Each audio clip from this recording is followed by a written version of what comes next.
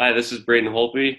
Hey, this is Tanner the Bulldozer Bozer. Hi, this is Brian Burke from Toronto, Ontario. This is Daryl Sutter. Hello, everyone. I'm Carly Agro from Sportsnet Central. This is Jay Onright. This is Quick Dick coming to you from Tofnell, Saskatchewan. Hey, everybody. My name is Theo Fleury. This is Kelly Rudy. This is Corey Cross. This is Wade Redden. This is Jordan Tutu. My name is Jim Pattison. Hey, it's Ron McLean, Hockey Night in Canada and Rogers Hometown Hockey, and welcome to the Sean Newman Podcast. Welcome to the podcast, folks.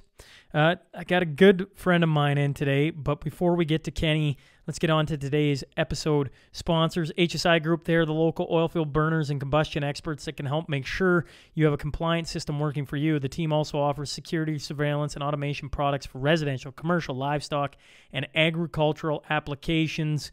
I mean, when you can check on the well-being of your facility, your livestock, by simply pulling out your phone and checking on the cameras in today's weather. Wouldn't you enjoy that? I think you would. Stop in at 3902 52nd Street or give Brody or Kim a call at 306-825-6310.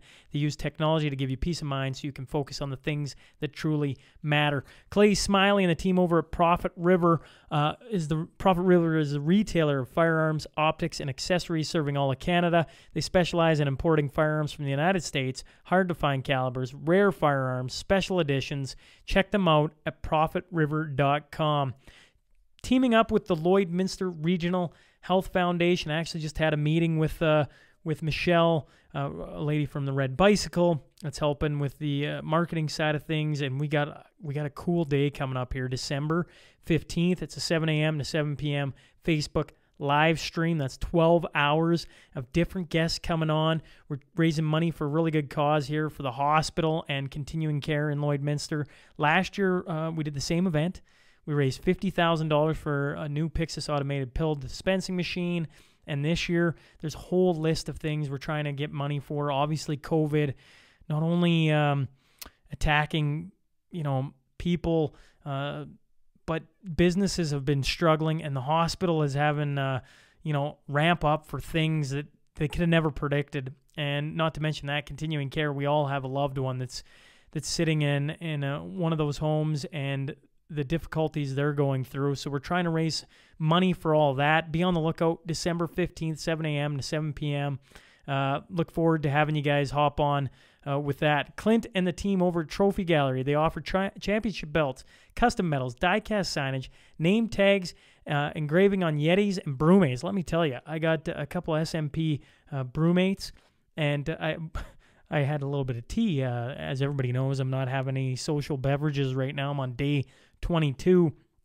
So I had some tea, threw it in one of these brewmates, and normally, after, 10 minutes, the hot water's cooled off so you can actually sip it, and, man, burnt the entire mouth because here I went to go take a swig. The cups are fantastic. His work on it's unreal. And I should also mention they do business awards in crystal and glass. He ships Canada-wide. If you go to trophygallery.ca, they got over 5,000 products. Use promo code Newman for 15% off. Any sport, anytime, from bodybuilding to hockey, visit Trophy Gallery, and Clint and the team will get you hooked up. Gartner Management is the Lloydminster based company specializing in all types of rental properties to help meet your needs. Whether you're looking for a small office or a 6,000 square foot commercial space, give Mr. Wade Gartner a call at 780-808-5025. SNP billboard across from the UFA. Drove by it on the way out to Hillmont the other night for the senior game between them and Lashburn, the Flyers and the Hitmen going at it. Nice to see senior hockey back. And let me tell you, just one of those moments. I stared up and I was driving by and I'm like, man, that's a sharp-looking sign. And I got to give a shout-out to Read and Write and, of course, Miss Deanna Wandler. Together, they make it look easy.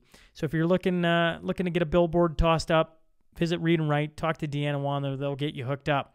Now, if you're heading into any of these businesses, please make sure you let them know you heard about them on the podcast. They like to know that you're listening, and it helps both of us. Now, if you're interested in advertising on the show, visit SeanNewmanPodcast.com, top right corner, hit the contact button, send me your info.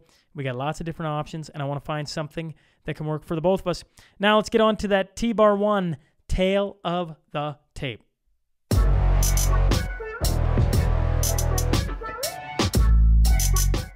Originally from Paradise Hill, Saskatchewan. He's married and has 6 kids. Yes, 6. Is a professor at Lakeland College. Owns his own appraisal business. Is a co-host of a new podcast, War on Weakness. Yeah, I'm talking about my good friend, Ken Rutherford. So buckle up. Here we go. This is Ken Rutherford, and I'd like to welcome you to the Sean Newman Podcast.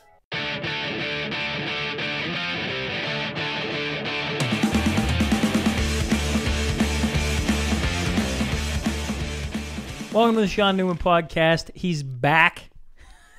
It was, you were my first guest, Kenny. Ken Rutherford's in studio. Thanks for joining me. You betcha, Sean. I always, I get too excited, but it was February. It was released February 14th, is what it says on the app. I don't know if that's true or not. I don't think we were doing it on Valentine's Day, but it was. We recorded in February 2019, which is damn near 2 years ago. You were my first guest. We butchered it.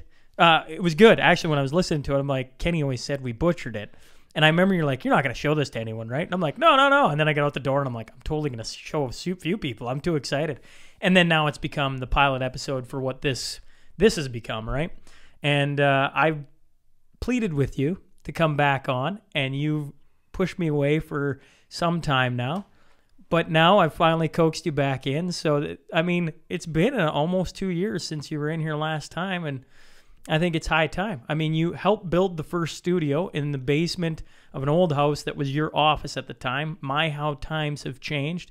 And now you get to come in and see what I've put together, and I don't know, man. I'm happy to have you back in. Well, you and I are good friends, Sean. And to call it your first episode, we just so your listeners understand, I'm in no way famous, no way important, no way influential. I'm just a normal dude. And I was not upset, but we were supposed to be testing your equipment on your way to go become what you are today. And then you said, I'm releasing it. And I was like, oh, Sean, come on. That wasn't in the deal.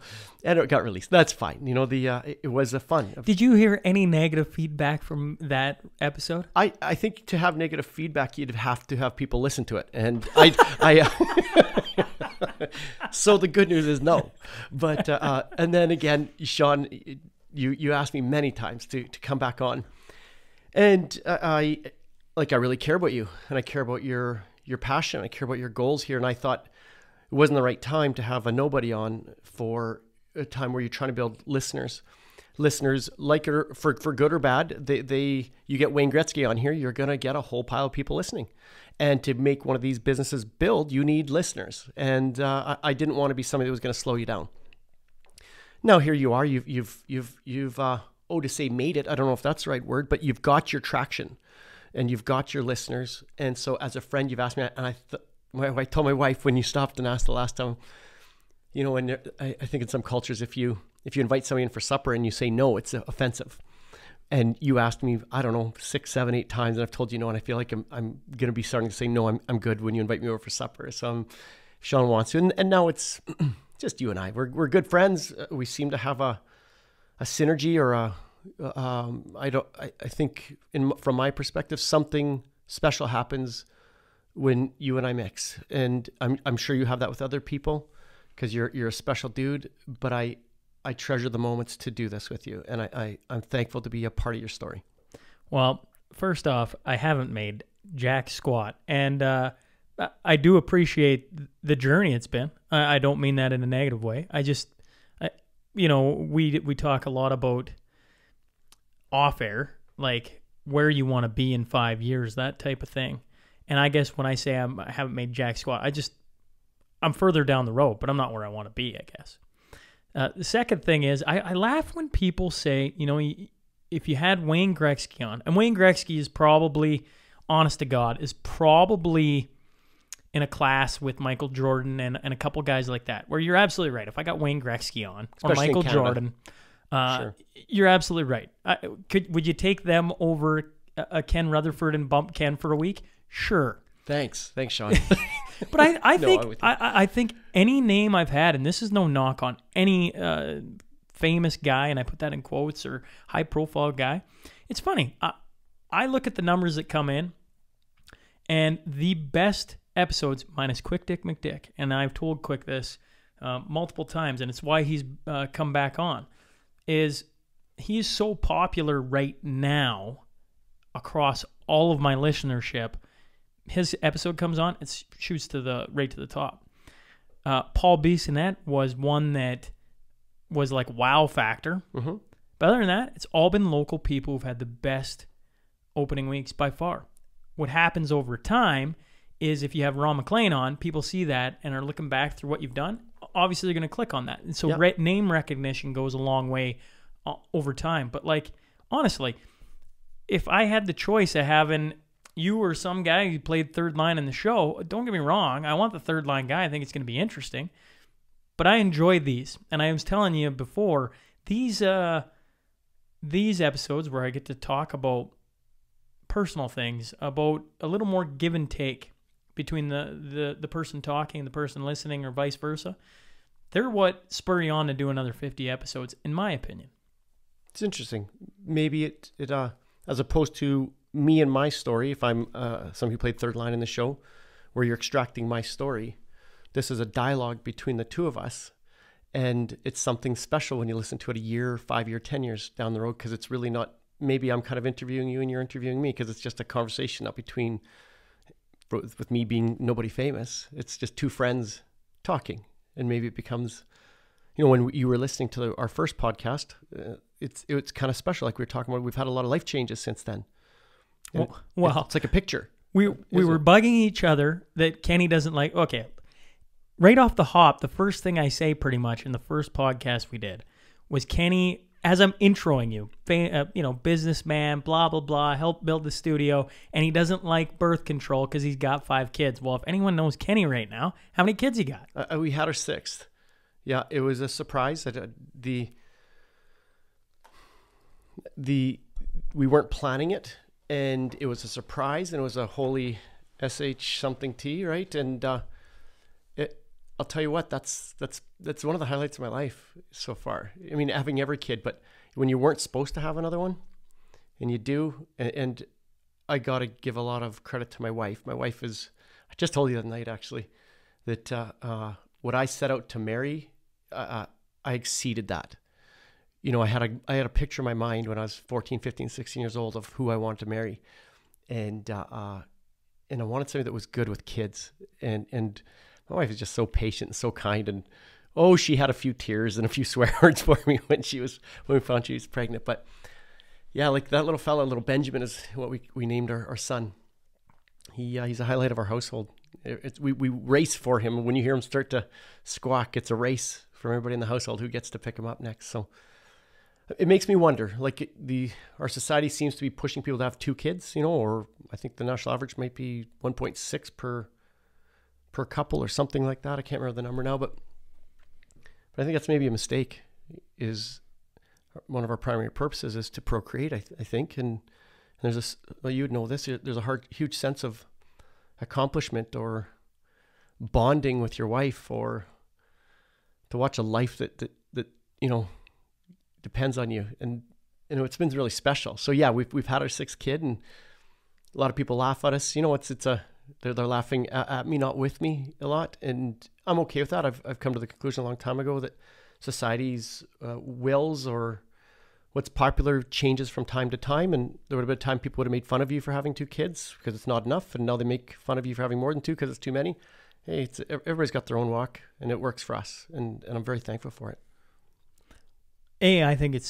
I always admire the way you talk about your kids and your wife and your family. It's something I hold very high on my, list of things that are important to me in life. So I really like the way you talk about having kids, and the way you look at your wife and how important she is to your life, because that just resonates with me. This weekend, we had 5 kids. The oldest turns 5 in January, but still 4 and under, essentially, right? And all I could think of was my parents. They had 5 kids, or you with 6. And the crazy thing was, with 5 kids, I was really in my brain before they came over. I'm like, this is gonna be stressful. Like I'm like building up the stress of having 5 kids. And what ended up coming out of it was like, man, it was a lot of fun. And my wife laughed at me. Mel laughed at me. She looked at me. She's like, you want to have another kid? I'm like, I tell you what, with our last one, Mel got her tubes cut out. It was a long story, but essentially we're not having any more kids. And I said, honestly, if this is what women get, baby fever, right? Like, yeah, I'm like, I'd probably have a fourth. Because, I mean, like, that's pretty, having all those kids around the table and the interactions and everything, which is going to happen with our 3 for sure as they mature and get a little older and actually can have conversations. But the 5 of them interacting, Kenny, was like, you didn't need to go anywhere for entertainment. Let's leave it at that. Like, it was the house was just like full of life. And that was cool to be around for a night. And 3 and the 2 parents, believe me, is full of life. And at one point in time, 1 kid was all you needed to be full of life.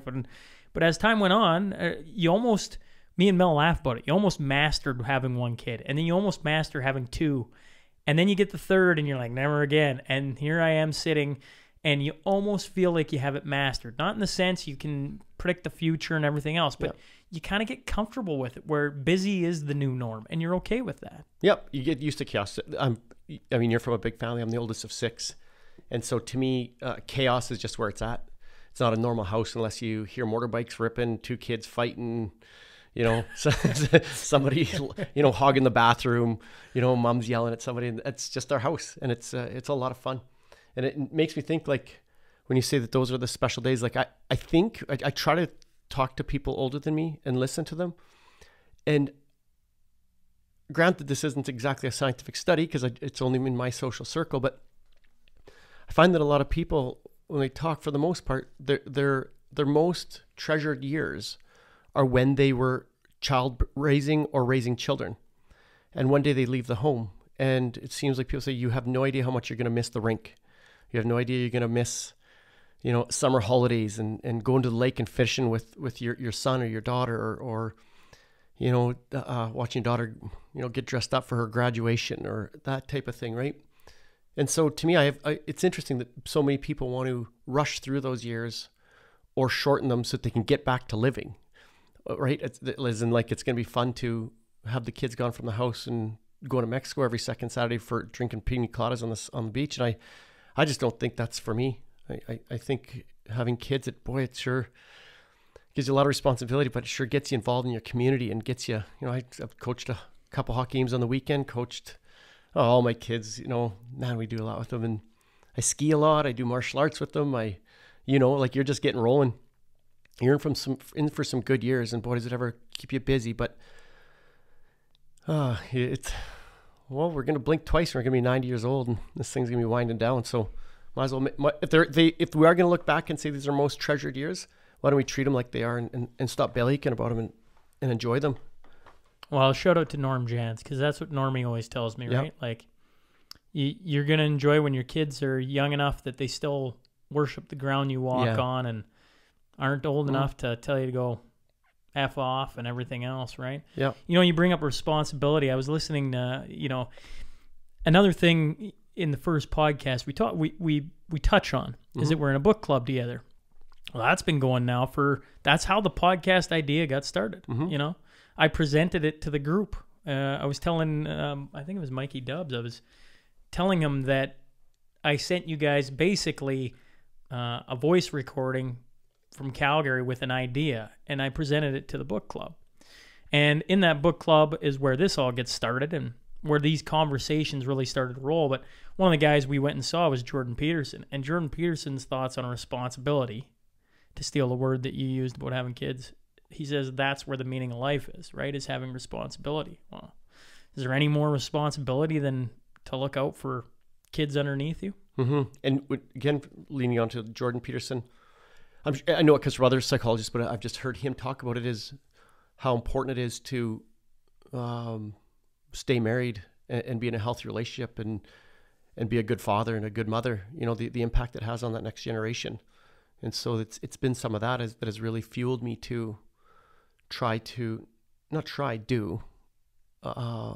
make my marriage with my wife all that it can be. And when you talk about me inspiring you, I got a first thing that comes to my mind is Frank Mann and Candyman. Yeah. You know, I remember you and I being in the Hitman dressing room, and I remember thinking like, there's Frank, right? And he would come in and have a beer with everybody, two-step with his wife. She'd laugh and giggle. And I remember thinking, look at that. He was in his 70s, I think, at the time. And I'm like, you know what? That's gonna be. I want to be him. I want to be 75, two-stepping with my wife, looking at her like she's the most beautiful woman in the room. And so we all have our influences, don't we? And so I'm honored that you look at me like that. I look at you that way. In a society where divorce rates are I believe the numbers are over 50% now. And it's, as you know, I guess I'm older in years than you. And as much as I say we get along, it's not easy. You know, there's been good days and bad days. But for me, what's got us through, for me personally, is this: when you start to say my goal is when I'm old to be still married to my wife. You know, that's kind of one of my drivers. And thankfully my wife has stuck it out with me. I think she's got the worst deal out of the two of us. Well, here's the thing. You say there's been good days and there's been bad days. Yeah. I think Hollywood, maybe Disney, I don't know who it is, sells you the idea that isn't what marriage life is. I mean, there's going to be good days and bad days. And over the course of, hopefully I live into my 70s, so that's maybe even 80s. That's 40, 50 years of marriage kind of thing. Mm-hmm. You better believe there's going to be some rocky road ahead of you. But it's the ability to navigate that water that makes a relationship last, right? Because, listen, I got friends, you got friends. The first sign of trouble, they're out. And that, I'm not talking about marriage. I'm talking about dating people. I mean, it doesn't have to be any further than that, right?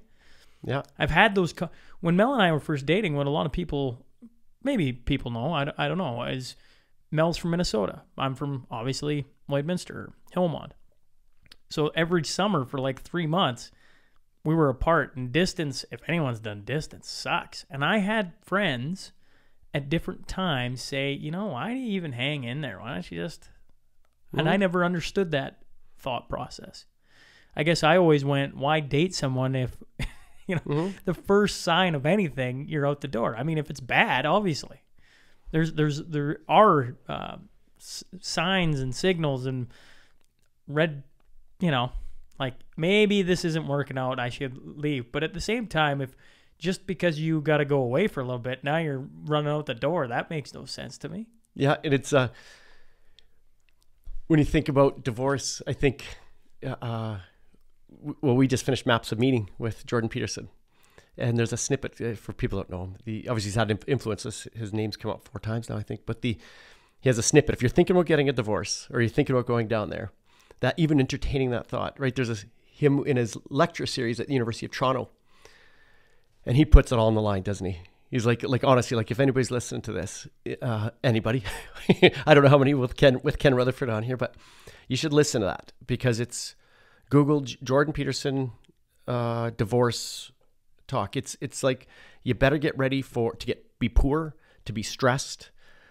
You're not, what do you call it, indentured servant, right? Yeah. When you've got kids, those are still your kids. You still got to pay for them, still got to worry about them, and now somebody else is going to be. Right? If my wife and I she's going to have another boyfriend or that husband or boyfriend is not going to love those kids like I do.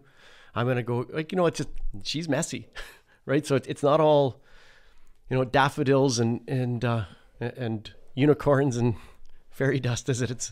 So I think you should have that real conversation, with yourself. And yeah, I think we just leave it at that because that's not where I'm headed, but it's, right now, I have one wife, one group of children, and I get it. Sometimes they break down. There's going to be people that are, Oh, yeah, there always is the case. And I'm not judging from a high horse because we all know that everybody's 2 or 3 bad shakes from life being upside down, right? A disease or an addiction or a suicide attempt or I like Ken's life has been pretty easy, so it's easy for me to say I held my marriage together. One of the things that the book club, it's funny. When we first started the book club, in the first episode, we were almost hesitant to say we were in a book club. It was kind of funny, actually. I laugh about it when I listen to it now because I'm actually very proud of it. And one of the things we did, I'm in the middle of it right now. I'm on day It's the 22nd day of not drinking. Yep. And which 2 years ago, we sat in a book club meeting and I said, maybe we should just do like a month. And everyone's like, a month? Are you crazy? We can't do it, you know. And now 22 days doesn't even seem like that big of a deal. Like it's almost become normal place. I've done it 3 or 4 times now. And it's not even, don't get me wrong, there's nights, sure, you're sitting out at the Hitman game last night and you want to sit and have a sarsaparilla, sure. But one of the things the book club did was I felt, you know, when you talk about divorce and things like that and drugs and addictions and everything, I felt like 2 years ago I leaned on drinking a little too much. By doing things like this, it took that power away from it.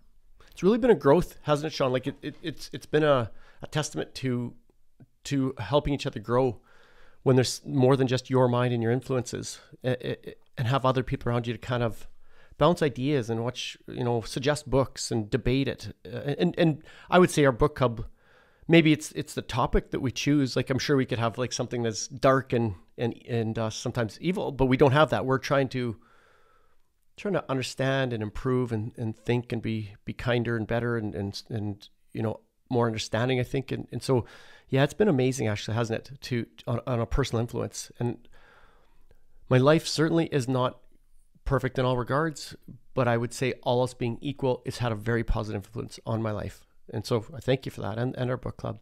And I encourage everybody else to do it too. To me, I'm trying to define the new macho, and the new macho is somebody who stays married to their wife, isn't into porn, not ditching the kids at every chance you can get. Why isn't that macho? You know, and so the book club has kind of helped foster that. I think in all of us, I see a change in all of us. So, you know, I'll let other people keep their own story. That's just my own observation of our club. So do it. Go, like, join a club, even if it's 3 people. Just grab a book. And the nice thing is when you have accountability, you get through it, right? Even if, you know, when you say, look, I'm going to listen to this podcast by the 1st of the next month, you know, nobody has time to do it, but you find a way to do it. And then you come in it. I find that line right there really funny, right? I don't have the time. And I always go back. You make the time for things that are meaningful to you, right? Like, everybody wonders how you have time to do this. How I ask you all the time, like, how do you have time to do all the things you're into? And yet, it's almost like a mindset of like, I'm not going to stop moving for the entire day today. And that's cool. And this coming Sunday, which is 5 days off, I got like a 3-4 hour period at night, and I'm gonna sit down and have a social beverage, maybe watch a show with the wife, whatever, and kind of have like me time or whatever, right? Where you're sitting on the couch enjoying like some sit down. But then it's like, yep, but then I'm gonna get back at it. So you're commenting about me? Yeah. Well, no, just in general. In general, you use the line, I don't have the time. And I find lots of people say that, Kenny. And I just think they're lying to themselves. But that's okay, because if what you want and what means a lot to you is Sundays or for watching football from noon till 8, that's cool. And then on Mondays you watch the Monday Nighter. That's cool. And Thursday nights you watch Monday. I'm sticking to football. Apologize, football fans. But then in the meantime, you want to start a podcast. The idea was I was going to release an episode like once a month. That was the original idea. It has come a long way since there. It's taken me, we were out at the Hitman game last night. That was a little painful for me because I still feel like I can play. Yeah. And, you know, there's probably a few guys listening and laughing going, no, you can't. That's fine. I wanted to play until I was 40, hell, maybe 45. I wanted to see my kids see me grow and come out to games and watch. And you know how much the Hitmen mean to me and how much work I've put into that program. And to go out there and just watch and everybody go, why aren't you playing? Why aren't you playing? Well, it's because time. I had to choose. I really, really enjoy this. And I've had to give up other things, and I didn't know that was going to happen 2 years ago. And maybe if I'd known that, maybe I would have approached things differently. Mm-hmm. But one of the things recently I've had to give up is the Hitman. That sucks because, well, we were out there last night. How much fun was that being out there watching the game? You know, COVID going on and social distancing and everything. Just to be back in the rink and have some senior hockey. Mm-hmm. Yeah, it was. I think it'd be harder on you this year. I mean, you put more into it than I did. I coached for a few years, and was heavily involved with the rink and with coaching and that team and community fundraisers. And, both of us put a lot of blood, sweat, and tears into it. And, can't forget about Norm Jans and Brad Simons and Maureen and Rod and, like the whole league, right? There's a lot of volunteer hours that go into it. And, for me, I would say it's one of the things I'm struggling with right now. I'd say, part of my life is really going well right now. And part of it is struggling, just like everything. It's like when you're talking about, I think we'll talk about maybe a little bit later, but, is the time poverty thing. And it was a little bit hard on me, and I'm sure it's a little bit hard on you. Because when you and I were working with the Hitmen and for the last couple of years, it was a franchise that was really booming on all ends, and everything has some ups and downs. And I was really proud of those boys, but I think they went into Lashburn with nine skaters on Friday and pulled out an OT loss, grabbed a point out of it. And again, an OT loss last night. And, Graham Murray, stepped up and has a C from your former sweater. And he's coaching and he's running practices and he's talking to players and trying to get sponsorship, and Norm's trying to step away and they don't have a head coach. And there's some good people in that room. To me, there's some really good people. It's a little bit hard on me to watch it and not step in and do something, to help put some wind into its sails. Not that I could do much, but I could do something. And I can't even imagine what it feels like for you to know that you can still play and that you can have an influence in something that is part of, your family's history and your history. And so to me, it's a little bit hard, isn't it? Like, to me, to watch it stumble, not stumble. And that doesn't take anything. Those guys are good hockey players, man. They just pulled out a win last night against what do they have? How many players on the? Well, Lashburn showed up with a full squad, yeah. and I don't think the word stumble is wrong term. It's when you don't have a head coach. Now this is on COVID. This is not on any of the players going on. This isn't on anyone. But when you show up and you have 9 guys the first game, I mean, we haven't had that since your first year of coaching. My first year head coach, yeah. We had, Lashburn. It was Lashburn. Let's give the Newman line. Let's give Graham some kudos here. Oh yeah. He didn't call up Jason Newman, Dustin, Harley, Nate, and then dress a full Newman line for the opening face-off, right? Yeah. We pulled out every trick in the book that first game in order to have a roster to go into Lashburn with. Yeah, the boys gutted it out on Friday night. 9 guys, fun watching them. Like it was fun to watch. It's been a while since Hillman's been the underdog, right? It's kind of fun to watch the underdog, and boy, it was fun watching them. There's still some good skaters. They got some good hockey. They could use, well, let's just say probably 5 more skaters would have come in pretty handy. Well, and as we know, and Graham's probably saying as you listen to this, yeah, we got 5 more. They got guys coming, and that's great. What you're getting at is a year ago, maybe 2 years ago, head coach was there. We were making cuts. There's 29, 30 guys. We were doing a fundraiser. We had the Dusty Man Memorial, which right now, hopefully March, right? But that was booming. Then you had the benefit game. The Bandits, Junior B Bandits. Junior B Bandits came out and raised what did that event raise over a 3-year span? 60 grand? I think we had 60 grand raised over 3 years to give to families that were struggling, yeah. Right? The Christmas dinners that went out to families. Yeah. And then... provincial run. We went that year we struggled. We actually won bronze at provincials and made a final series. Right? Like that year, yeah. It's no, I don't know if it's difficult for me to watch. It's frustrating that I can't. I can make time. It feels like for the last 10 years to do whatever my mind is set as. Right? I'm sitting out there and I go, I just want to strap the skates on and go play. Yeah. But I know where that leads. Yeah. Right? And I know how my body works. Merv Mann once told me way back when I first came back and Brad had the Hitman going and I hopped on. I said, well, let's go get the Man Boys, right? Like Morgan and Merv won Allen Cups. They're from the area. Like, let's get them on. You can't. And Merv told me back then, I would love to, but if I'm going to do it, I'm going to do it 110%.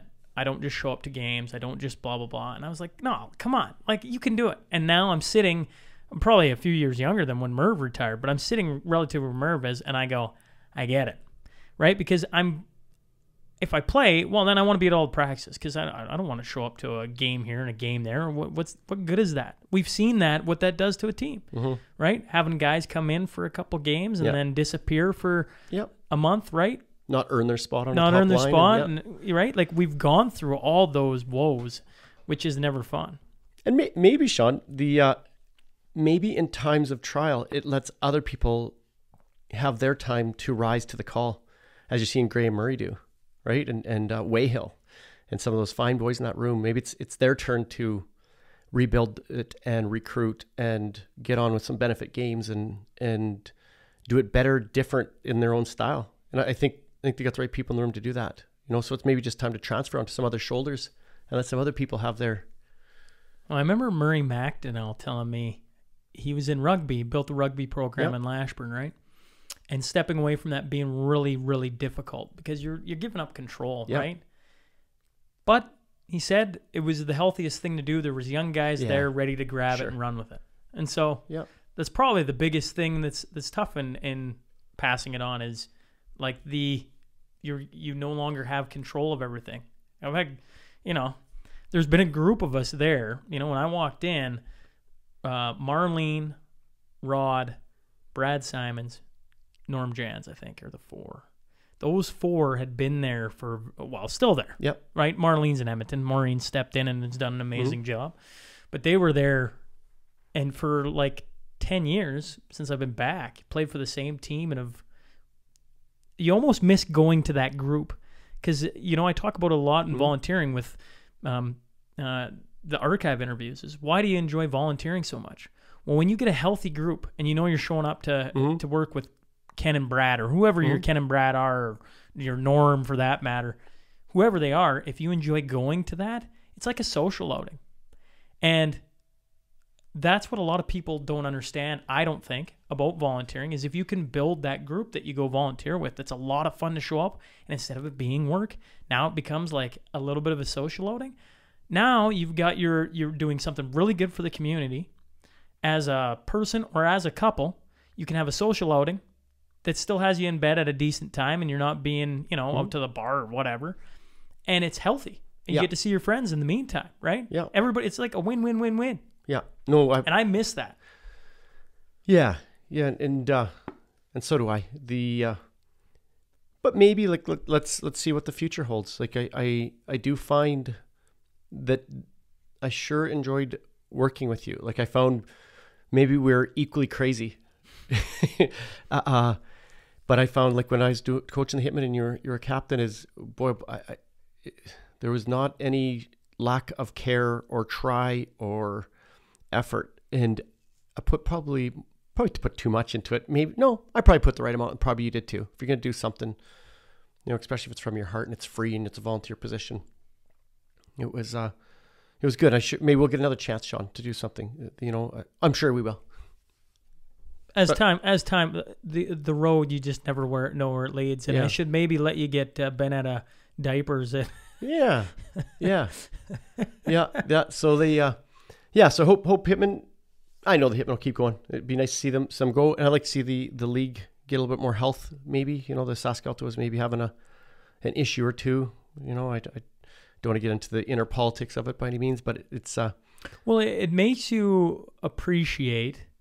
I was saying to you this before, like if Ken Rutherford was paid $100,000 to ensure the Hillmont Hitmen continue for the next, that's his job, right? Mm-hmm. Everybody understands that. The Hitmen should never disappear. Or just look at all the teams that have come in and taken leaves of absence. Right now it's Maidstone's got a leave of absence. Neilberg. Two Hills?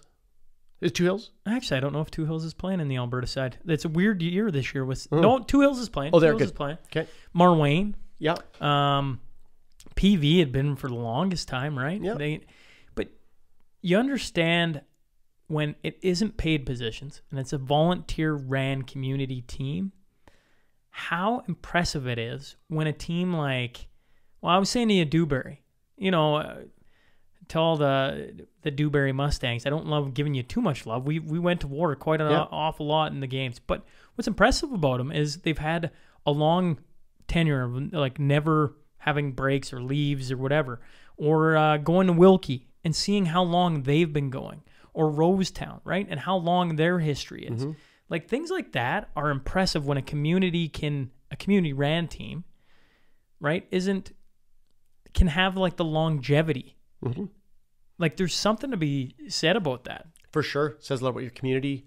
Probably 2 or 3 families that have rolled in and kind of, been there till 3 o'clock in the morning, wiping up after fundraisers and hitting up businesses in the community to keep the thing rolling. Yeah, it sure does seem to be, again, I haven't studied a lot of teams, but it seems to me, growing up in this area, that one of the surest ways to gas or to end the lifespan of one of these organizations is to bring in paid players. Make it slip in a player here, slip in a player there. To me, if you're a community that has one of those teams, before you do that, you should probably go talk to Brad Simons, who got the Hillmont Hitmen rolling again, and the PV boys who got their program rolling again, the Paradise Hill that got their team rolling again. And it takes a lot of blood, sweat, and tears to get a team rolling again and get some jerseys bought and get 8 players committed to playing and then have losing seasons for 5 in a row. It might be best to just not go down that path. Is it really worth the one victory to lose a team for 10 years? Seems to me. I would agree. I would agree. I wasn't there when the team got rolling. All I can remember about the Hitmen, I used to tell people this all the time, was I think it's year 2, Brad. I wish we should have brought Brad in on this. I think it's year 2 of the Hitmen. Think about this. You just got a community team rolling back in, where in the first year of tryouts, you got like 30-some skaters. Everybody wants to see it survive. And it's either, I want to say it's year 2, because year 3, I come in late at the end of that. And year 2 is when they combine with Lashburn, because both teams don't have enough guys to play. Right? That's how hard it is to get a core that can stay together to keep a team rolling. Mm-hmm. Like, it's a lot of bloody work. And I don't know if people understand that. I don't think so. I think we've seen some of that in our own community. Maybe is it's not that the senior program is the end all be all. It's just your town is healthier if you have a healthy senior hockey program, healthier if you have a healthy minor hockey program, if you have a figure skating or a can skate group, or if you have volunteers and fundraisers. Boy, if you can get a lot of different people all pulling in the same direction, that keeps your rink open. That keeps your coffers full. That pays for jerseys. That pays for ice rentals. That pays for, just to keep the community rolling. And you lose any one of your legs, like let's say senior hockey. There's somebody that's not renting the ice now. That's kids that aren't looking at somebody that's saying, one day I want to be Sean Newman and wear that C for the Hitmen. I don't know how many kids that was, but yeah, but I get what you're saying, because I grew up watching the very end of the All-Stars, like the very last. I have like very faint memories of Dad taking us down there, and then the rest of your childhood, they're not there, right? And I think it's Jay talks about when he came back, the All-Stars weren't going, so he plays for Kid Scotty, right? Mm-hmm. Even Dustin started playing for Kid Scotty, and you miss out on when you don't have that place for people to step into, right? It's just part of your evolution of going up through a minor hockey system. And then if you can build something that is steadfast and a good program with good structure and, then you can filter people in, and then you got another aspect of your entire hockey feeding into, the heart of all small Saskatchewan communities for sure. And right where we are, little Alberta communities as well. We'll put it this way. If you and I were owners of the Hillmond Arena or the Hillmond Hockey Group, it's just one of your business lines, right? You want to keep your senior hockey program rolling. Why? Because they fill the rink, they rent it, they buy, all the fans come in, buy burgers, right? It's a place for the midgets to filter into, they want to keep playing some hockey. Something for the community to do, come to on a Saturday night. You'd also want your minor hockey to keep rolling, because they buy burgers on the Saturdays, and they do rink rentals, and they do raffle tables and all the rest. And then your can skates, you want them to go, so if there's somewhere for the kids to learn how to skate to jump into. To me, as soon as you get into a community where there's us and them, right? It's like we're the most important and they're not, is where that's just unhealthy, I think. And I think you'd want all types, all alive, all healthy, and everybody should be supporting each other, I think. Well, it's not what I think. It's just, that's a fact. Yeah. Another thing we talked about, I had to chuckle. So in the first interview, I'm talking about how you got a mark across your eye, and we literally just come from probably our first day of jiu-jitsu. Now, I haven't been in jiu-jitsu for probably a year and a half, but you, sir, have been going quite a bit. And on top of that, the guy we discussed, the grizzly man who should have been back in ancient Rome, Tanner Applegate, you guys have a podcast together. Yeah. So, I mean, the jiu-jitsu thing, yeah, I have gone very hard at it, actually. I've done a lot of kickboxing, a lot of jiu-jitsu, doing some light MMA now. And we got to get you back. I think you should come back and I've got some extra equipment. Come try a kickboxing class or two, because it's very, very different than the jiu-jitsu. But you guys, correct me if I'm wrong. Yep. You've been going at noon hours and early evenings, right? I go as often as I can because it's my mental out. It's my mental break. Like you're talking, I don't really drink a whole bunch anymore. As much as life is still really good for me and my marriage is good and still have work and fridge is full of food.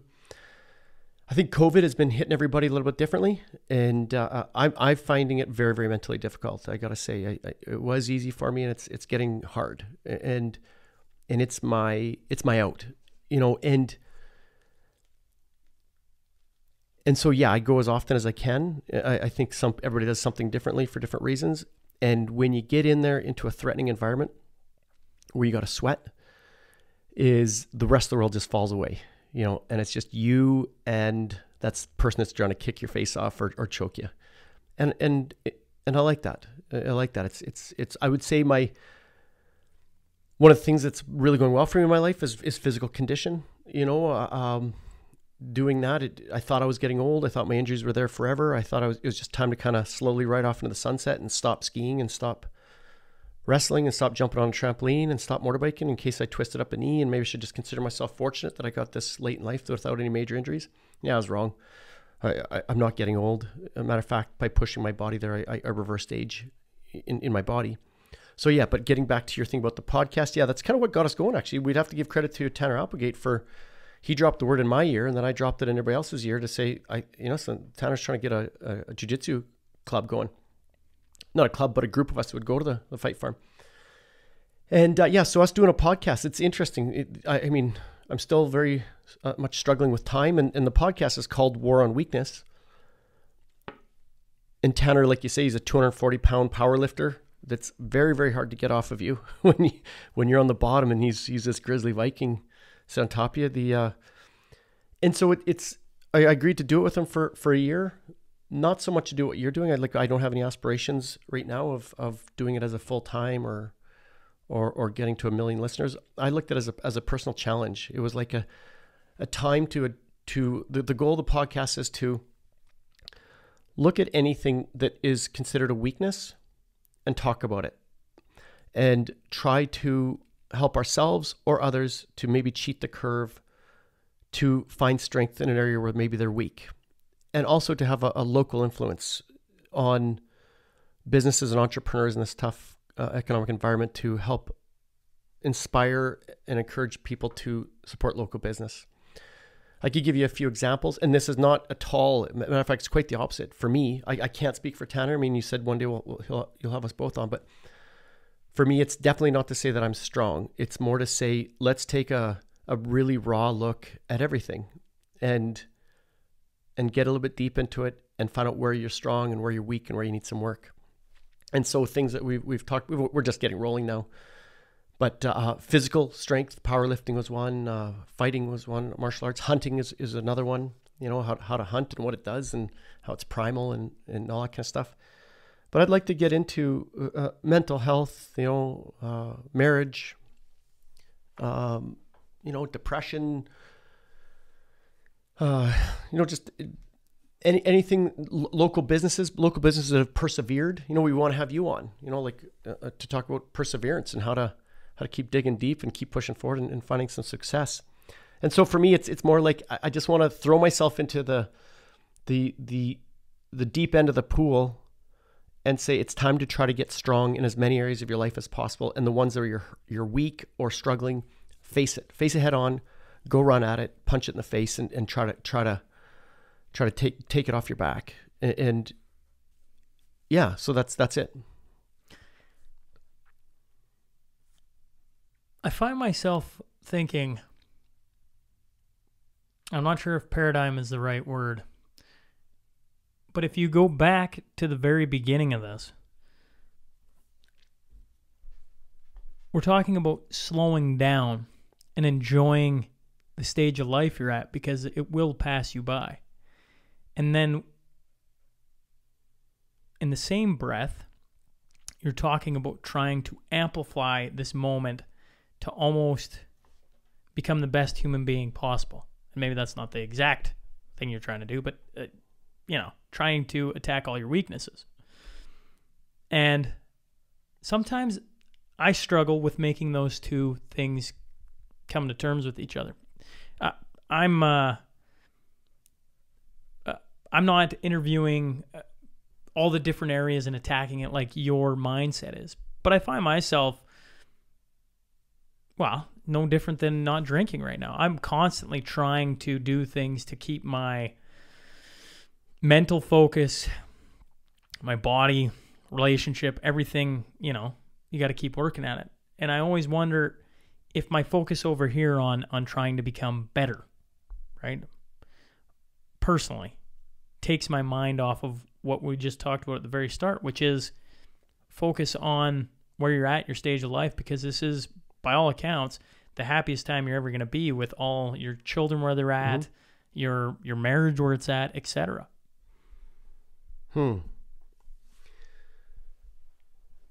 So,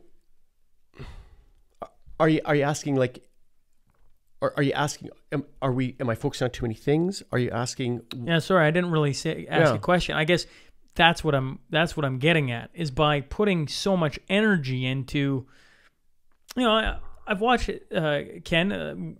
For people who don't know, right? Like I met Ken at the Homond Arena after a Hitman game, having a couple of sarsaparillas, which we didn't get to do last night. Not because I wasn't drinking, because the bar ain't open. It's kind of odd times.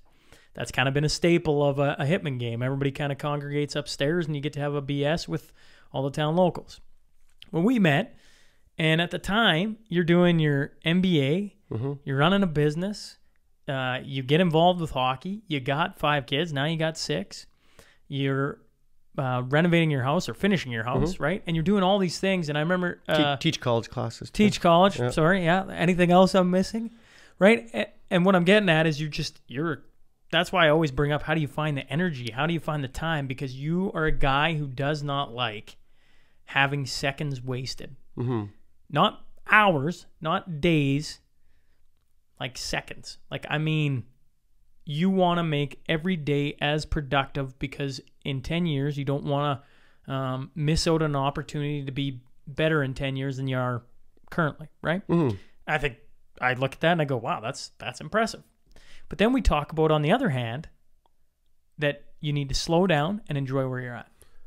All good questions. They're all ones I'm wrestling with right now. And I would say that I don't know what to say, actually. One would be that I'm trying to slow down and do things that mean the most to my family or to what I feel like I should be doing. I would also say that up until this last, I would say, couple of months, maybe, Sean, maybe it's a little bit more, I would say that I was endless in energy. Not endless, but you're kind of the same. I could do a lot. And it's interesting, my war on weakness, and one of them I'm going to have to conquer this year if I'm going to stay true to myself. I'm not quite ready to talk about it yet. Is that some of the things that COVID's thrown down has been really hard on me, and I'm not as productive as I was. Some might, they say that life kind of has. Sometimes you shouldn't set yourself up to say, once I get through this 1 or 2 challenges, then life will be easy. Because, yeah, sure, those challenges go, but 2 more arise, right? And so right now, things that I'd say that I've done well on is loving my wife, being a good dad, my physical condition, eating well, not drinking a whole bunch. So those things are really doing well. COVID, for me mentally, is wearing me, and my productivity has dropped considerably. Someday I'll mention it to you. I haven't ever told you about it. and I feel weak for saying that I don't want to talk about it right now. It's okay. It'll come.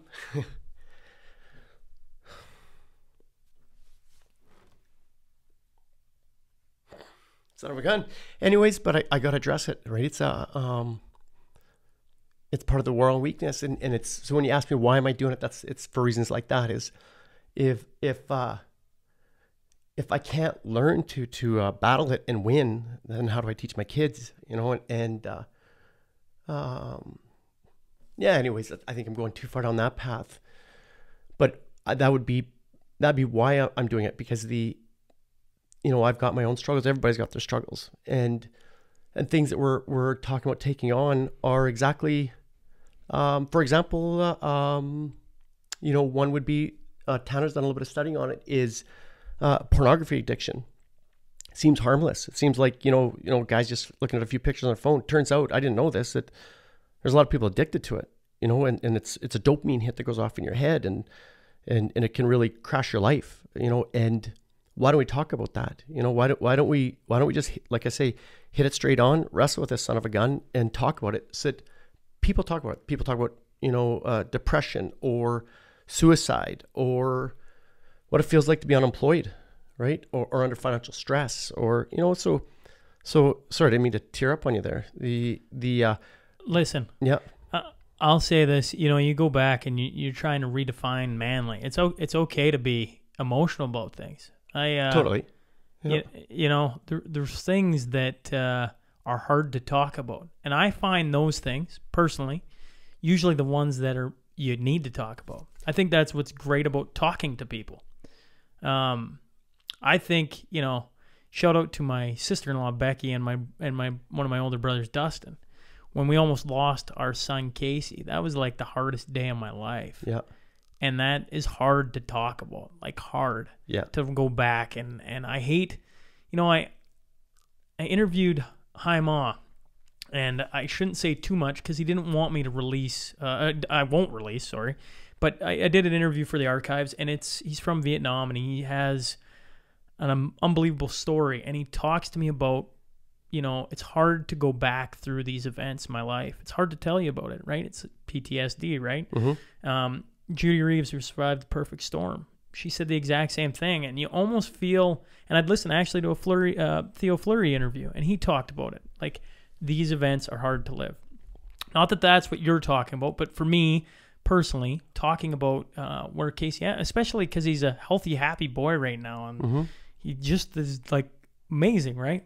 But that probably 3 days of my life, you go, man, if I could never experience that again. But that's life. That's the highs and lows of life. And talking about it is just healthy. At least for me, Ken. I always wonder about my mother, because when Dad left, to go long haul trucking, Mom was at home with. Jay would have been close to, out of high school, whatever, but for sure 4 kids, maybe 5, I don't know. And I just go like, I'm such a social person. How many times do I do this a week? I love talking to people. It is the healthiest thing for me. It has been why I went from 1 podcast a week in COVID to upwards of 5, is because I need to talk to people. I can't, the more they try and isolate us, the more I'm on my Zoom calls, whatever, because I'm like, I can't go down that road. I need to continually converse with people, because if I go the other way, my brain, and I've talked to you about it, one of the things I wanted to talk to you about is the inner monologue. It is a strange little beast, that little voice inside your head, and at days I don't understand it, and sometimes I can't argue with him out of the way he's thinking. Right? It's really tough. I agree with you 100%. It's part of again, it's part of this journey I'm trying to go down. I think what I'm learning is that if you're bluntly honest with yourself, you're going to look at yourself and say, you know what, some things are working well, some things are okay. And as opposed to just kind of floating through life, if you decide to kind of stare at it straight in the face and there's probably going to be a few things that, bring a tear to your eye. And I think you're right. It's good. It's kind of my journey right now. It's maybe kind of something that's kind of stumbling me up a bit. But definitely I agree with you about talking about it. Maybe it's a male weakness, and that's okay. You know, everybody's got their own journey. I just think that it's one of those things I just want to wrestle with it a bit more, and then kind of not conquer it, but speak about it with some strength as opposed to kind of in a weak moment. You realize you have me curious as all hell. Well, it's not. Yeah, I mean, yeah, it's not that big of a deal. It's just. Oh, Kenny. Yeah. It's obviously a big deal. Yeah. It's okay that it's a big deal. Well, so we ended off with essentially what's nagging on you, right? Yep. And I don't know, you bring up, I think if I'm listening to the first part of this and hear you break down, you know exactly where my head was, because as soon as I turned it off, I went to the worst thing. Yeah. For a parent, the worst thing I can think of is molestation. Yeah.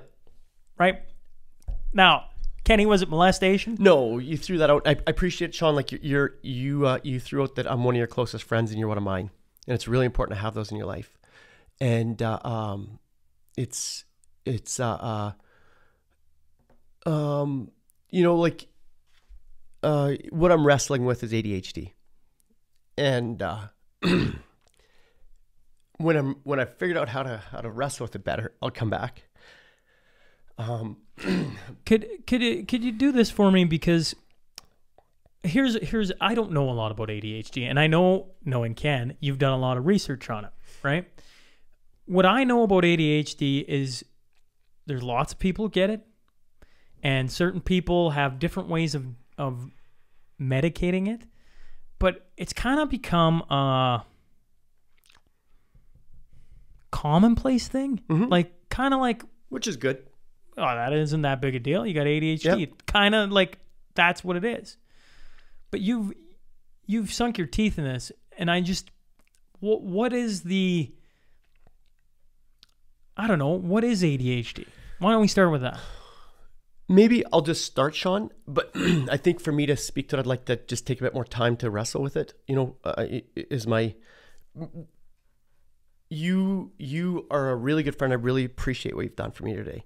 And that, you know, by me just stating what I stated, it's like, well, I mentioned to you earlier, is the only way I beat somebody on the jiu-jitsu mat is if I step on the mat. The only way you beat somebody on a hockey rink is if you step on the ice. And I just stepped on the mat.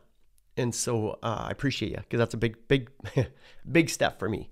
Well, and I was saying to you off air, right? Yeah. Like, one of the things that, you know, we talk a little bit about COVID here and there, and I'm no expert. Let me be very bloody clear on that. I can only see what my eyes see. So if in 6 months we have a huge outbreak, maybe my tune will change. 8 months ago, my tune was different.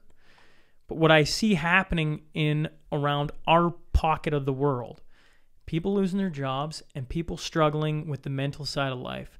And my mental side of life is I'm almost back up to the heaviest weight I've ever been. And we were just talking about,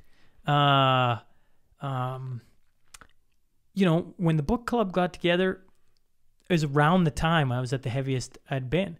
So that was why we stopped drinking. Yeah. Because I wrote in a journal saying, listen, the cause of all evil is drinking, because this is this and this happened, right? There was like 4 things. And so I cut it out for a month. And then you started exercising more, and then you started eating right, and things just kind of snowballed, and I got down to the lowest I've been. And here I sit, knowing exactly what I have to do, and yet this inner monologue of mine fights me on it every step away. So what the hell is that, Ken? You know what? When you said it to me, Sean, it's life and good friends. You got to be pretty thankful for them, to have them in your life. What you mentioned to me about a week ago, I think, Ken, I'm the heaviest I've been for a long, long time. And it hit me in my head. I'm like, oh man, I wish I could tell him, because I'm in the best shape I've been in since I've been, 19 years old. But what he doesn't know is I'm really struggling inside. And I think you're saying that you're really doing well mentally because of the podcast doing well and works doing well. Well, and just talking to people. Yeah, and I was just like, oh, isn't that's why friendships are so important, is because all I got to do is drag his butt into the gym to come do some kickboxing. All he has to do is drag me out onto a podcast, and we can pull each other along, give each other a hand up, so I thank you for that. I don't know if I want to go. I got to do some wrestling again with it, but what I can say is that I don't view it right now. I don't view it as a disease or a genetic flaw. I look at it as just being different, and just like everybody else, like there's everybody's gonna have, some people are tall, some people are short, right? Some people are good at math, some people are writing. Oh. My ADHD has at times served me really, really well. Really well, I think. And at times it's debilitating. And so I find that right now with the COVID environment it's just too much. It's too much noise, too many schedules, too many deadlines, too many emails from schools that I can't forget to drop a kid off on time or pick him up, or and then I teach as well, and that's just got a whole bunch of more things to do, hoops to jump, and where I'm good is with people. Like if I just gotta show up to my class and talk to 25 students, or show up to a hockey rink with a practice plan, or make it into my MBA group to complete a project, I'm cool with that. I'm really good at it, and a lot of the other things have come along. So now here I am, and here's what's been beating me up a little bit is, Ken, dust off your knees. Let's go. Like, come on. You got more in you. This is disappointing. Firsthand, we both have friends that right now don't have jobs. I've seen some stats recently. What was it? It was 4.9%. 4.9%. Hold on, I wrote it down actually. In 2014, there was 4.9 people per 1,000 that went bankrupt, that filed for bankruptcy. 2020, they're saying 190 per 1,000. In a recent article I read from Canada, are considering bankruptcy. Opioid death, right? I don't know if it's doubled, but it's in that range. Suicides up, unemployment up. I don't have opioid addiction. I'm not divorced. I haven't been laid off. I don't have depression. I don't have anxiety. I don't have schizophrenia. I don't have, and I'm finding this tough. Like how is the world out there doing? And it's kind of part of this COVID thing that's kind of, I'd be lying if I didn't say it's pissing me off, is because, well, you and I both read Nassim Taleb and The Skin in the Game, and one of the things he said, actually I wrote it down as well, is if you give an opinion and someone follows it, you are morally obligated to be exposed to its consequences. When I look at a lot of people are giving us the advice right now, I don't know, they seem like smart people. It's part of one of my struggles again, is so much information, isn't it? And it's so polarized, like from the social media and this and that, is that you're either 100% believing COVID is real or it's complete hoax. It's the inner workings of the world that are figuring out how to vaccinate us and control us. And the other ones are like, you're stupid if you don't just follow the science. And to me, what I see is people, first of all, we're mixing politics, business, social opinion, and they're coming with conclusions on to tell us how we're going to run our lives. And what I hear are politicians, doctors, media, all telling us with the daily headline of how many people are dying and how bad it is. And we need to put restrictions in place that maybe they're right, but they all have their jobs. They still have full paychecks, right? Like who's speaking for the weakest? Those who are unemployed, who have gone bankrupt, who have lost their businesses. Where's their voice? Because there's something, and this gets into your inner dialogue, maybe we'll get there, but what do they call it? Utilitarianism, where we should only make decisions that create the greatest good for the greatest number of people. And is this the greatest good for the greatest number of people? You know, like if we could talk to the people that are on opioids or unemployed or depressed or laid off or losing their homes, you know, where's the daily update for us? You know, COVID deaths today. Where's the daily update on the suicides? Where's the daily rate on bankruptcies? Where's the daily update on depression and mental health? You know, what I'm experiencing, I'm certainly not alone. And to me, we're too centrally focused just on the COVID. There's the unintended consequences that are coming, and I think we're seeing right now. So I guess I'm really feeling for people, because man, if I'm having a tough time, you know, and I'm doing okay, you know, and all else being equal, you know, a lot of things are going well in my life. So inner dialogue, you know, like, you know, I'll let you respond. I'll let your thoughts. I've talked too much. No, you have not talked too much. I think I mirror everything you just said about, you know, the U.S. election, whether we want it to be big or not, in the world, the most powerful nation, its election is big news, right? You can sit in the U.S. or you can sit in France, you can sit wherever and try and act like it's not. It's huge consequences for the world. And what it told me was that the world is more divided than it's ever been, or close to it. I mean, there's been elections. You go back to when Bush was elected and against Gore, and that was about as identical. What is really, really difficult for me is that you can't escape it. I want to escape it. Like, I want, like, man, I love the utility of a phone and the internet and, like, access to information. It's done us world of good in the book club, right? Being able to find guys, like we talk about all the time. Kids today will be exposed to whatever author from anywhere on the world, or maybe in time, any class from anywhere on the world, right? If all universities go to where you can get it on YouTube or whatever, and now you can be influenced by the greatest professors with never stepping foot in Harvard or wherever, University of Toronto. It's amazing. But when you want to escape the U.S. fucking election, and for 6 goddamn months, all you get rammed down your fucking throat, sorry to throw out so many F-bombs, Mom, is Trump's the best, Trump's the worst, Trudeau's the best, Trudeau's the worst. Like, who gives a flying shit? I'm almost kind of tired of it. But I can't escape it because it is everywhere. I go to work, it's there.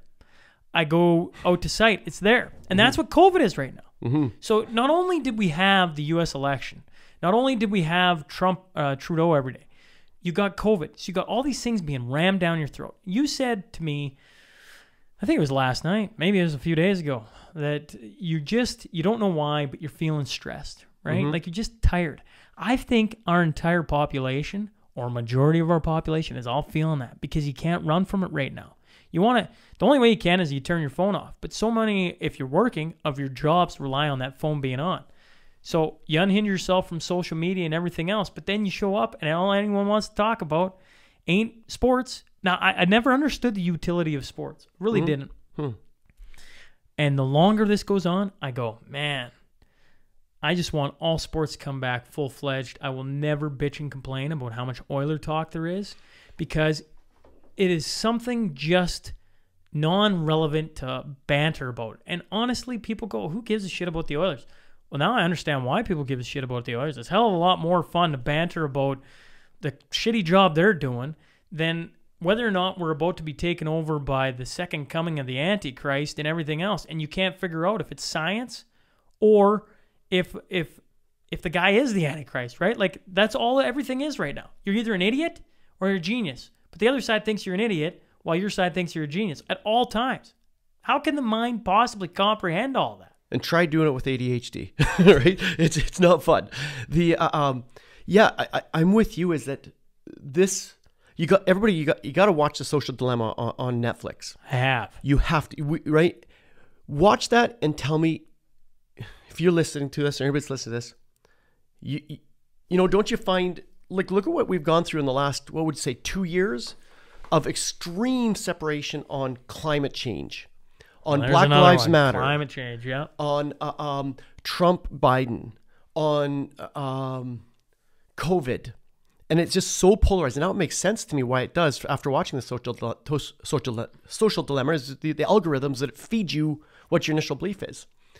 Now I get it that if we talk about flat Earth, which they mentioned on the social dilemma, is that if you believe flat Earth and you Google it, then they've got you. They know that you're into it.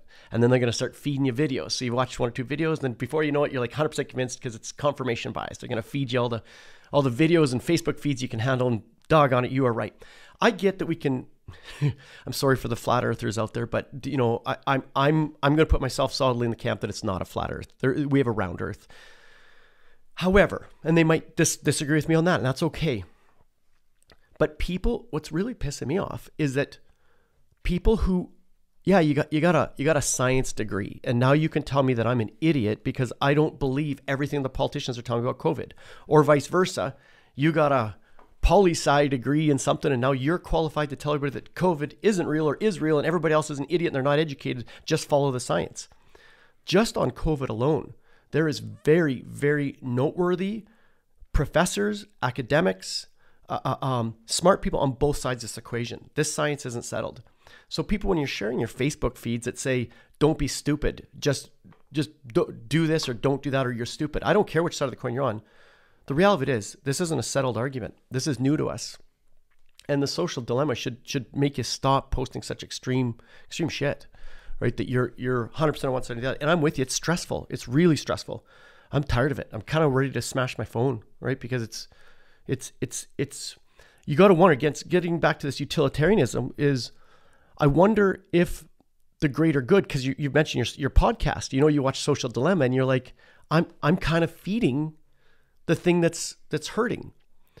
And we can talk about that. Is, to me, we know that as much as COVID's brought down some harm, there's going to be some good that comes out of it too. Facebook and Snapchat and Instagram, we know there's bad that has come out of it, but there's going to be good as well.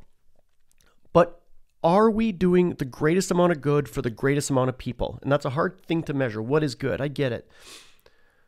I think it was Jeremy Bentham, I think was the philosopher that first started that. But is that if the algorithms are potentially driving the U.S. towards civil war, if they are driving us towards hating our neighbor, maybe that does need regulation. Maybe that does need somebody to step in and say, stop the algorithms. It's going to drive us apart towards hate and racism and everything negative. All the negative of society instead of the positive things going on. You and me, two reasonable people, I consider, that are trying to just live a good life and trying to leave something good behind us. And we're driven to, like, I'm hearing the frustration. You just dropped a whole bunch of F-bombs. I had a meltdown, right? Like, we're not alone here. And, so where are we going to go to this? Like, let's go out 10, 20, 30 years. What can we do today that stops us from getting to where this is potentially going, right? And are we okay with that? Is it, before we take up arms against our neighbor because we're going to vote for different people? We're talking about a free society. It took a long time to get here. This free thinking, free speech, free ability to move, open debate. It took a lot to get here. Like, I'm not a history specialist, but I've done enough reading to know this was an easy journey to get here. And what we have is special. And I think we're watching it take a step backwards. And when I hear people say they're talking about taking up arms for Trump or against Trump or for Biden, I don't know. Where does that end? And maybe it does need to be regulated by the government. I mean, it's not for you and I to solve. All I'm saying is, I don't even know what I'm saying. I'm just frustrated with it all. I'm frustrated, really frustrated. So your podcast, do you want to talk about that for a moment? Like your thoughts, your inner dialogue? Yeah, sure. Just to finish that thought, yeah. What I find very hard and confusing is that we should have an answer for that. Mm-hmm. Right? Like, if I want to have effect, I've been trying to come to terms with this. If I want to change the world, Well, first, you got to start somewhere, mm-hmm. right? Which is, I don't know, Hillmont, Lloyd, whatever bubble you want to take sure. it as, right? A small bubble. Sean ranting on his podcast, but the world ain't changing shit. right? You don't think so? Maybe it is. Well, maybe it is. Hey, I'll tell you what. Maybe it's a little ripple, sure, but I think what we can have effect over is over what we can have effect over, which is like essentially to me, Lloydminster in the air. There's enough stories going on in our community alone where you could actually impact some change that would make the world a little better place. And I sometimes, well, not sometimes, I find myself thinking more that if we all stopped worrying about what the hell's going on the other side of the world and whether people are racist or whether we need to do this or do that, and just focused on what's going on in Lloyd, make Lloyd a better place. And then maybe, I don't know, Vermilion makes Vermilion a better place. And then Vegreville does the same. And we all follow that thought process. Maybe then things start to get better. Instead, we're going down this rabbit hole of like, the East are a bunch of effing whatevers. Well, I tell people this all the time. I've been through the East, all the way from the East Coast to here. And I get it. They vote liberal and they vote this way and they vote that way. I've talked with a lot of smart people from there. They're good people. Mm-hmm. They're people like me and you that are probably wrestling with similar but different arguments. Mm-hmm. And we all just keep focusing on things that we have no control over. We have control. Bring it back to what you have control over. You have control over your life and your decisions. And for me, that probably means coming to terms with what's going on, because what bothered me before this was this room wasn't done. It really, and I didn't realize how much it bothered me. Mm-hmm. And then I got the jerseys on the wall. And then within like a day, everything else was finished. And I was like, whew, I feel pretty good. And when you feel pretty good, the world starts looking a little brighter. And I don't check my phone that often. And yeah, going to the store, it's all slammed in your face again because masks are on, and anywhere you go, people are yelling because they don't want to wear a mask. And I don't mean actually yelling at the stores. I just mean when you get in a close group like this, all we do is complain about it. Well, it's life. And if you actually want to change that, then get in politics and start moving the ball that way. That's a damn good statement there. It's because it's easy to bitch and complain, isn't it? Yeah, that's a good point, Sean. And you know, in relation to your podcast, yes, it's, in my opinion, it's part of the social media.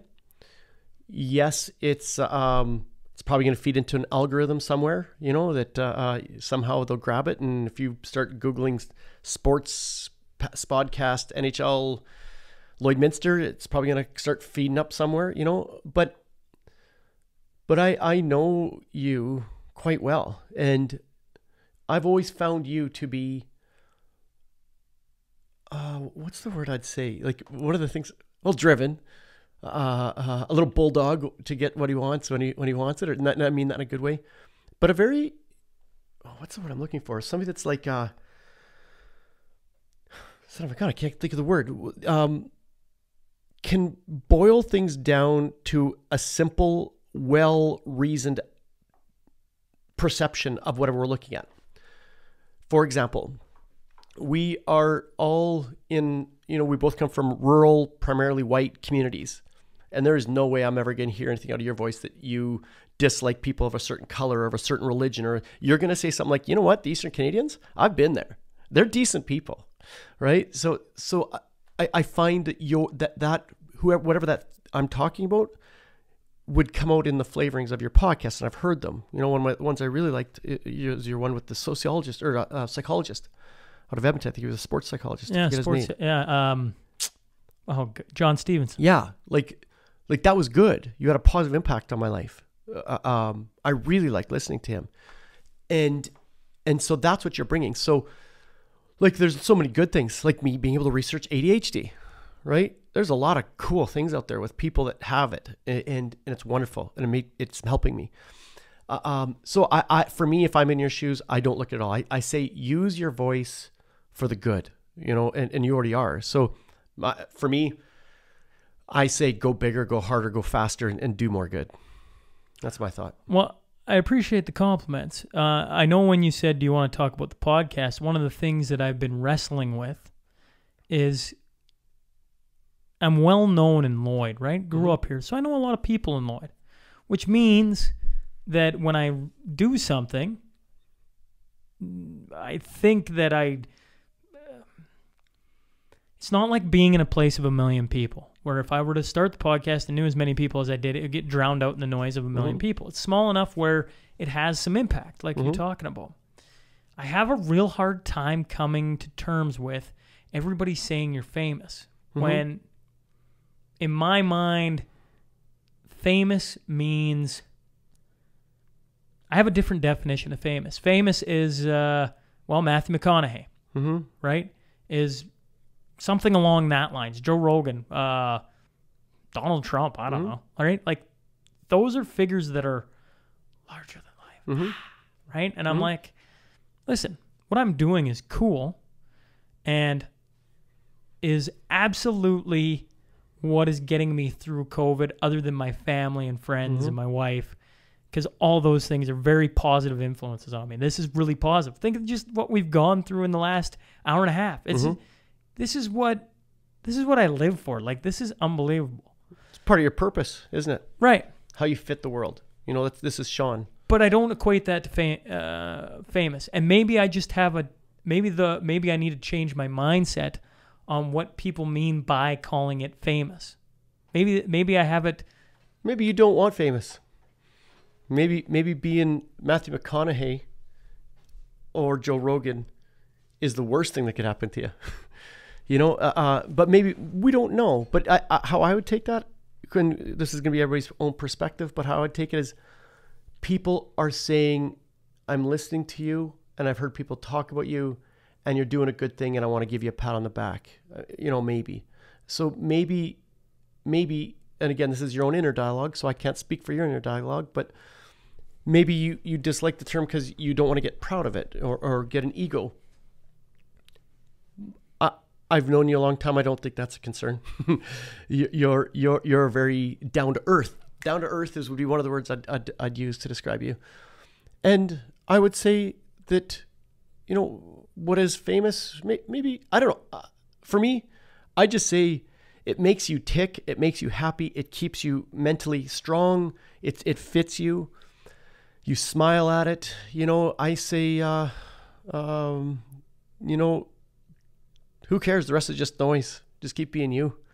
You know, put your stamp on life. You only get one crack at this, and hats off to you for taking a run. You know, maybe this could be an inspiration to others. Like, somebody out there is maybe saying, you know what, I've always had a dream of being a race car driver. Well, how did Sean get to a podcast where he's got, I don't know what you said, 1.5 million touches, or I can't remember what but a lot. On the Twitter landscape, yeah, over 1 million. Sure. Whatever that means. Yeah. I don't know what that means. So good on you. But how did you get that? By you and me painting up a little storm cellar and getting a computer with a couple of mics, right? And so somebody else has a dream of being a race car driver, and you know, go buy an old jalopy and throw some nitrous oxide on a souped up engine and go to your first race next summer and get one crack at this. So. You know, it's so funny. You know, so many people have come and asked, and I mean this in the most, I don't even know the word, but have come and asked, like, about starting a podcast, right? And I find when I hear you talk about it, it's humorous, and I probably laugh a lot when they ask. I'm like, man, open your phone up, turn it on, and start going. Because if I think about how I started, it was talking into my phone, which everybody has the capability of doing that. And when I think of our first episode, Kenny bought the computer, which was absolutely bottom of the line. $650 at Best Buy, I think it was. Yeah, dirt cheap. And I bought some mics and a condenser. I didn't even know what it was. And, you know, you think back to that and the simplicity of what we did and what we did on a budget, right? Like, that to where it started is almost hard to fathom. And I don't mean to say that I will say this again and again and again. I don't think I'm ever going to be where I want to be, because I want it to go the right direction, which in my word is a progression line upwards, wherever that lands. But from where it started in your basement, well, in a guy's basement in your for you mine, know, it's the Land in that Developer. room, we shared in an that office room with the mouse turds and one outlet and that bulb hanging off the ceiling. And you're underselling yourself though, because the biggest part of that was you, right? A mic's a mic. Sure, maybe a $250 mic sounds better than a $75 mic, but the part of it from the outside looking in, if I'm looking at from a business perspective, my trainings in undergrad and masters in doing this, studying businesses, the biggest part of that puzzle was you, your drive, your determination, your ability to speak, and your interest in people. So while it seems easy to you, to other people, like, I'd really like to start a podcast, but they might be introverted. And maybe the best thing for them is to not do a podcast because maybe they're meant to do something else, right? The way I look at it is my brother John, since he's been 8 years old, he could tear apart any engine anywhere and within a year have that thing looking like it's off the showroom floor. I can barely change a spark plug, right? So when people like him would say, well, just go fix your motorbike. It's like, yeah, easy for you to say, you could tear that thing down. I can barely change a spark plug because that's him. That's his skill. That was his passion. That's his God-given abilities, right? So to you, it came easy. But so I don't know. I just, it's cool to watch. It's cool to watch people when they align what they're interested in with some drive, with some determination and something that they're good at. It's just cool to watch, and you're all the above. It's really, really nice to watch people that you care about and you want the best for wake up in the morning and say, I like the direction my life is going and I'm starting to feel fulfilled. Right? Like, I guess you're kind of Maslow's hierarchy of needs, aren't you? You got to be sitting about that pokey little part at the top of the triangle must be getting you in the butt right now, the self-actualization, right? Do you remember Maslow's? Right? Like the bottom is like, safety and food and this, that, and top is self-actualization. Watching you're doing that. It probably you're surfing a wave and you should probably just enjoy the wave for as long as it comes because life, right? Like that's one thing I'm learning is that, like for a while, my life was going fantastic and cranking off this, cranking off that. And then my wife's mom got a cancer diagnosis and that rocked our lives, right? And we had a really rough year. Wonderful year at the same time, right? Got to know my mother-in-law, said some really, really personal things to her that I wouldn't have said had I not known that she was dying. Went to war with my wife, right? We got in the trenches and kind of, came out stronger than we went in. But I would say that neither one, maybe with my issue that I'm talking about, but you're on a good wave on a good board right now. Ride that son of a gun, right? And then when you got to swim back out and grab another wave and you grab it, ride that son of a gun. I say hats off, take it for all you got. And if your thought of being famous is any kind of a negative drag on you, throw it away. That's your own mind. Get rid of it. It's a negative thought. Well, I really enjoyed this. Me too. I say that to all my guests, but I truly mean it to all my guests. But anytime I finally get to have the guy that helped spur this on, you're one of, I get to have the brothers in all the time, right? Like everybody gets a kick out of when me and the brothers get in and we have a couple scotches and we get yelling at each other about sports, and they've been texting because we're in this stupid bet about I think it's the NFC East, and I got the Dallas Cowboys, and I hope they didn't win tonight. But anyways, they're part of what spurred this on too, and you're another piece of that puzzle. And I really, really enjoy having you back in because there's a reason I wanted you on as my first guest, right? Like it just flows so naturally, Ken. And I really appreciate you opening up about some things. And I wish you nothing but the best here as we move along. And to anyone who listened, I just think, I say this all the time, that you just don't know what the next day is going to bring. Mm-hmm. And I mean that in the most positive way humanly possible. You don't know what door is going to open. I think of Castaway and who was the actor in Castaway? Why can't I think of his name? The Bob or the shrimp, right? Wasn't it Castaway? The Vietnam War movie, right? Tom Hanks. Hanks, yeah. Jeez Louise. Yeah. Right? He has a line in there about you just never know what the tide's going to bring you in. Yeah. Right? And that's how he gets a sail, and it's part of a shitter. It's part of an outhouse, right? And he uses it to escape the island. Yep. And you know, as bad as stuff we're in, you were a guy who told me this 8-9 months ago when this first started. Mhm. You know, there's going to be good that comes out of this. I've heard you say it once in here, and I think all we're focused on right now a lot is all the negativity coming out of it. As a population, I think that's what and we got to find a way to just day by day, we're going to get through this. There's going to be positive things that come out of this. And I hope that, you know, rings true. And that's the thought I'm going to carry on forward. But you coming in and sitting here and chatting with me, man, it really do appreciate this, Kenny. Well, I appreciate you on many, many levels, Sean. And I think you just helped me cheat the curve on my journey by a long shot. I thought this was going to be an 8 or 9 month journey before I was able to say anything to anybody. And to anybody that's lasted long enough to listen to a normal old boring Joe like myself, thanks for listening. And Sean, thank you for your friendship. Looking forward to many more years with you. And I hope what number are you at for a podcast now? You're at 100 with Ron McLean, so what do you at now? 130. Well, the archives have thrown a mixture into it, so what are we at? 130. Bear with me. 132 you'll be. Huh, cool. Thank you, Sean. Thank you. This is wonderful. I thank you for having me on. Hey folks, thanks again for joining us today. If you just stumbled on the show and like what you hear, please click subscribe. Remember, every Monday and Wednesday, a new guest will be sitting down to share their story. The Sean Newman Podcast is available for free on Apple, Spotify, YouTube, and wherever else you find your podcast fix. Until next time.